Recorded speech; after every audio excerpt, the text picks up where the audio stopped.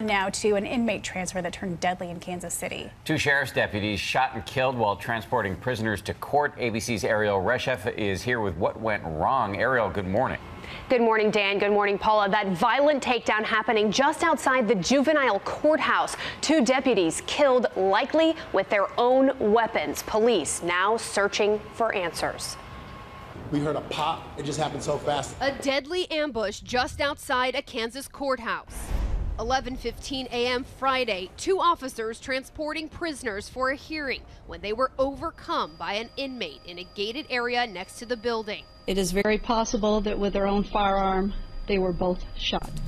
35-year-old Deputy Patrick Rohrer, a 7-year veteran of the force, killed. And overnight, 44-year-old Deputy Theresa, who served 13 years, passed away from her injuries in the hospital. The suspect, also wounded in the struggle, rushed into surgery. The courthouse immediately put on lockdown. Somebody from the parking lot started screaming, telling us to run back inside. Shots fired, get back inside now. The area cordoned off. Doors were locked. We were locked inside of a courtroom. Authorities combing surveillance video for clues about what may have sparked the violent confrontation. This is a courthouse building, so there is video. We will be looking at that video. And as you heard there, the investigation is ongoing. This is the 4th incident in 3 years where law enforcement officers have been shot in that same county. Police say they are not looking for other suspects at this time. Yes, some investigation needed in that county. Ariel, thank you very much.